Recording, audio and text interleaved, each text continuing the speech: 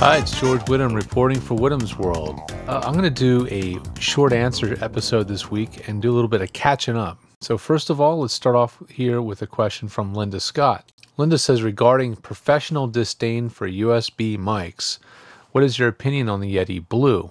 Why would this mic be considered subpar? Well, I've been told I can get away with it because it has surprisingly nice sound. I'm worried about the dreaded room noise. However, I'm considering the Kyotica Eyeball. I'm waiting to hear back from the customer support, getting it to work with the Yeti. So the Yeti actually, I would agree, has surprisingly good sound. But the problem with the Yeti is really not its sound quality, it's really more of its design. It's very susceptible to popping. It's a very awkward shape because it's so large. It's very difficult to get it in a position that works really well for reading with a copy stand. It's bulky and very heavy, so when you're putting it on a mic arm of any kind, you have to have a pretty heavy-duty stand to hold the weight of it. It just was never really designed to be used off of its normal little tripod, not tripod, but its little R2-D2 looking legs that it sits on. And then because it's so big, it's not going to fit into something like the Kyotica Eyeball very easily. And you can see how small that opening is.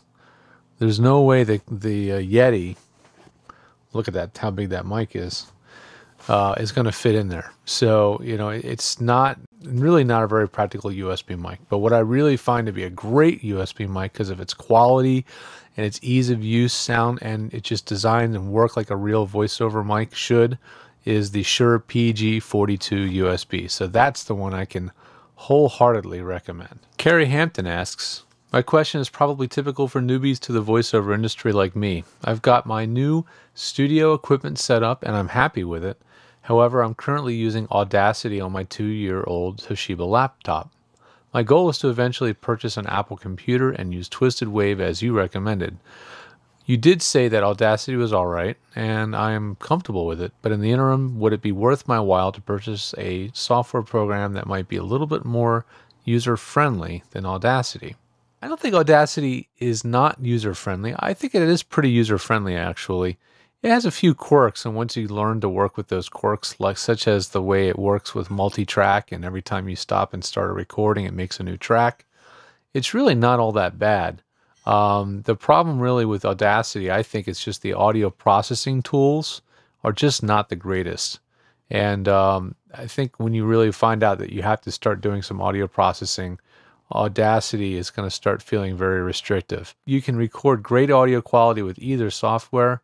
I don't think you should invest or buy or use anything different on the PC if you're inevitably going to be getting a Mac. And if you're starting to get actual jobs where you're feeling like Audacity might be getting in the way, we can talk, find a better solution. This one came in from Kim Bjorklund. Like a lot of voice actors, I tend to have strong S sounds or sibilance. While I and many voice coaches are working to correct this at the source, I wondered if there is any particular microphone that might help. I currently use an AT2035 with a Scarlett 2i2, a wooden voice booth with some sound damping treatment, soundboard and moving blankets, which sits in the outbuilding in my yard. Sibilance is something that has to be corrected from the mouth for the most part. And any good studio microphone that is very sensitive over the entire voice range is going to be sensitive to whatever comes out of your mouth. So if you have strong S's that are very sibilant, the microphone is going to hear it. Now, there are some mics that tend to be a little bit smoother at the top end and aren't quite as bright sounding, and they can sometimes be a little bit more forgiving, such as the Shure SM7b, which is a dynamic mic. But it causes its own problems because it's not very sensitive. So getting good noise floor or low noise floor recordings with that mic is quite challenging. I think more helpful would be to actually use the microphone position a little bit differently. For example, this is a mic shaped like the 2035 a little bit. Instead of speaking to the mic straight or having the microphone pointing straight at your mouth, rotate the capsule of the microphone so that you're speaking into more of the side of the microphone. Not 90 degrees, but about 45. And what that does is the pickup pattern changes and the response then changes. And what happens is as you get more to the side of the mic, or what we call off axis, the mic starts to get less sensitive to treble frequency. So that's another way you can try dialing out, literally like turning a knob, twist the mic, and you'd be surprised how well that can work to reduce sibilance. Here's one from a regular fan of ours, Scott MacDonald. His question basically is, what makes a good room?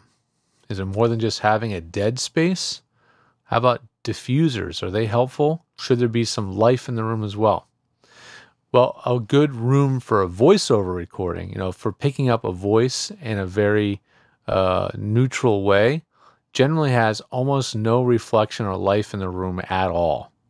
So you don't want to have anything reflective anywhere near the microphone. And if you're working in a small space like a voiceover booth or a closet that's 6 by 8 or something like that, or even smaller, you don't want anything reflective in that room to cause any more liveliness. Diffusion rarely works in very small spaces. As the room gets larger, that changes quite a bit. The room I'm in here is a mishmash of different stuff. The whole wall behind me is acoustical absorption, but on either side of me, we've got windows, we have a ceiling on a slope, we have a bookshelf covered with books. All that stuff is acting as diffusion, and it does give the room a little bit of liveliness. But the rule of thumb is something called RT60, and that's the time it takes for a sound, an impulse, such as a finger snap or something like that. That's the time it takes for the decay or the sound of that sound to dissipate by 60 decibels. A good voiceover booth is going to have an RT60 time of 0.1 second. That's very, very short. So you don't want too much liveliness, and if you do, it's going to make it harder for an engineer to create the environment that they want your voice to sound like it exists in. It's very hard to remove ambient or echo that's there, or any kind of reverberation that's already there. It's a lot easier to add it in. So that's why you really don't want to have much liveliness in a room. A good room should be pretty darn dead and have very little acoustical reflectivity. But it doesn't have to be tiny. My room is 10 by 10 with a nice high ceiling, and because the ceiling is on a slope, and this room sounds really nice. So a good room will make the microphone, or any microphone, even the cheapest microphones, sound pretty darn good. This one's sort of a follow-up to the review I did of the Audient ID22. This person says, who is this? Jeff LaPansee. Could be Jeff LaPansee. Maybe I'm overthinking it. I have a Summit Audio 2BA221 mic preamp going into an Echo Audio Gina 3G into my computer. I was thinking about buying the Audient and then selling my Summit Audio to help recoup the cost. Do you believe the pre's are good enough on the Audient to use that and that only? I know I'd be losing some tube, but I don't really use it that much. I was told if I want to be warm or thicken the read, I can just do that in post. I totally agree. Absolutely. The Audient microphone preamps are world-class, really, really clean, low noise. They're fantastic. So I don't think you can go wrong at all just using the preamps built into the Audient. So, go for it. But in the end, you got to use your ear. So record with your chain using the old setup and record with the Audient using the new setup and do an A/B comparison and make sure you're happy with the results. I'm not a big fan of tubes for home studios. I've talked about it many times before. Maintenance issues, heat issues, the sound changes over time, all these things. But go with what sounds best at the end of the day. You may end up using it alongside the Audient. You never know. Oh, and I almost forgot. It's Movember. So if you'll notice, if you looked really, really closely, I have a little bit of a mustache growing.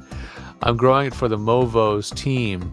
We're a bunch of voice actor or voice industry related folks who want to help raise money for men's health and help men's health research such as prostate cancer. So I'll put a link down below. If you're interested in helping out our team and making a small donation, we'd really appreciate it. We'll all keep growing our mustaches for you and posting them online so you can laugh at us with our horrible mustaches. I'm not a good mustache grower. So I wanted to get caught up a little bit. I hope we got through, well, we did get through quite a few questions today, so I'm psyched about that. And if you want your question answered, just send it into whittamsworld@edgestudio.com. And if you want tech support, you can still find all that information at vostudiotech.com or give us a call, 212-868-EDGE, to point you in the right direction. Thanks again for watching. I appreciate it. I'll see you next week. And this is George Whittam reporting for Whittam's World. Cheers.